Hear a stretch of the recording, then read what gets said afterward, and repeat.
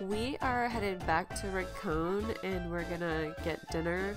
I'm not really sure where we're gonna eat yet, but we will let you know as soon as we figure it out. So let's go.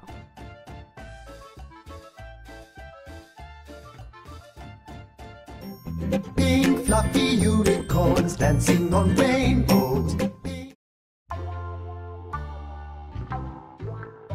We're gonna try to go to this place that I looked up, Taco Love. I don't know if it's gonna be any good or not, but the last time that I was in Puerto Rico, Rosie and I stopped at a food truck. I got these nachos that were super delicious. Like, they had bacon and queso and beef, I think, and something else, I don't remember, but it was a lot of goodness, and I ate like only part of it because it was such a big portion, so I fed the other part to the cats. But I want Chris to try it because it's super delicious, but it's in a town really far from where we are, and it's a food truck, so I'm sure that it probably moves, you know what I mean? Who's to say it's even still in that town? So we're gonna have to try a different place, and I don't think that they're gonna probably have the same exact thing, but maybe they'll have something similar, hopefully. I don't know. I guess we'll see. Okay, we just got back to Rincon, and yes, those are actual horses. Like, isn't that fucking awesome? So the GPS says that we've arrived, but we clearly haven't because there's nothing around here that says Taco Love. Like, we're looking all around this square. It is not here. Rosie and I got food from this place one morning for an adventure day. Okay, after walking around here for like 20 minutes and not finding anything, we decided we're gonna walk back toward where we parked. Look at the puppy. Hi, puppy. Aw, I love pups. Okay, so I think we have found it. It's where the awesome shark painting is, but this is totally not at all what the maps tells you, like, where it is. So don't listen to Google Maps or whatever the fuck that is, because it will have you on the whole other side of town. So this is definitely it. Thank goodness we found it because we are starving. We've had such a long adventure day. We are so happy that we found it. It had some incredible art. Like, all of this is done in chalk. This is all done in chalk. Look how realistic that eye looks. Like, I was so impressed with their art. Like, I just love the whole little vibe of this place. Like, it's so hippied out and just like chill. Like, I bet all of these people are probably stoners. Like, I would probably get along with all these people. We could get stoned and eat tacos together. I would be just a-okay with that. Like, yes, yes. Oh my goodness.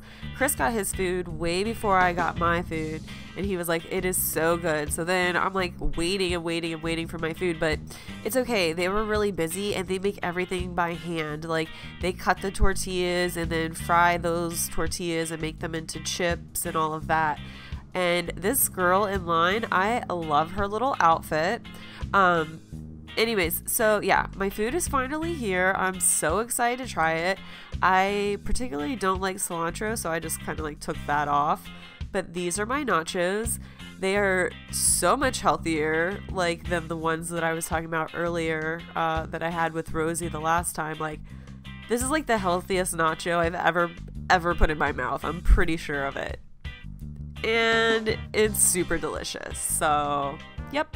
Thank you, Taco Love. You're amazing. He's almost finished with his. I've barely made a dent in mine, so he's gonna help me finish mine, which I think we really should just order one thing and share it when we go out, because I never really eat very much of mine and he always has to finish mine, so it's like he has to eat double the meal.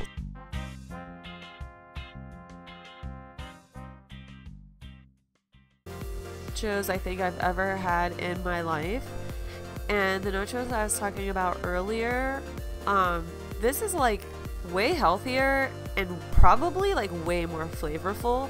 The other nachos were like really like fatty, like meat and cheese, and this is like really like healthy and clean tasting, you know what I mean? Like, totally different types of nachos. Okay, we are just now getting back to the Airbnb. As you can tell by looking at me, like, we've had a really long day. We were doing all of that hiking and getting caught in the storm and being blown around by the wind. Chris is getting our shoes and stuff out of the trunk.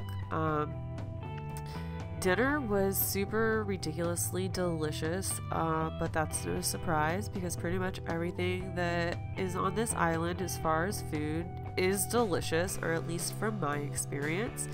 I am happy to be back to the Airbnb. I'm really tired. I just want to take a shower and go right to sleep.